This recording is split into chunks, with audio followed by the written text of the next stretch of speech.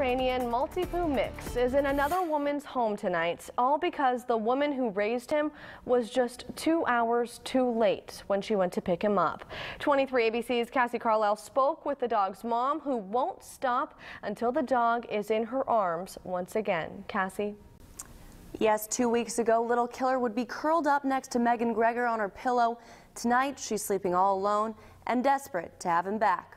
My side's over here, his side's over here. He would always sleep like right by my head on the pillow. Tonight, that pillow's bare. For her, that's her baby. Megan Greger's nightmare started with a haircut. I had just given him a haircut myself.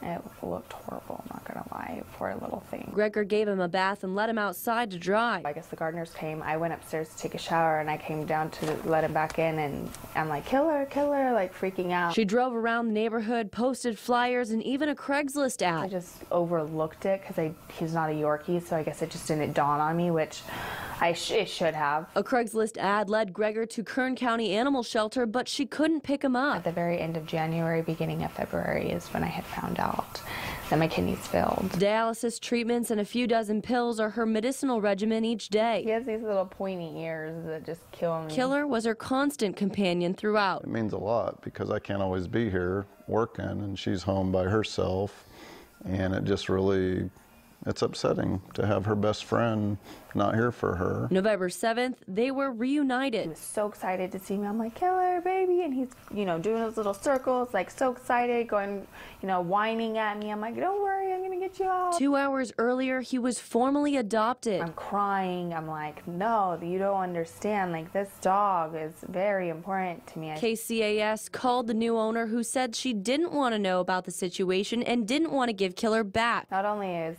my dog gone, but now I know that it's with this person that is kind of just doesn't have any compassion. Today, she made a discovery that she still has a piece of him and gives her that much more motivation to get the rest of him back. I am going to request for the new owner's information and see where that goes. The next step and the newest obstacle she's facing.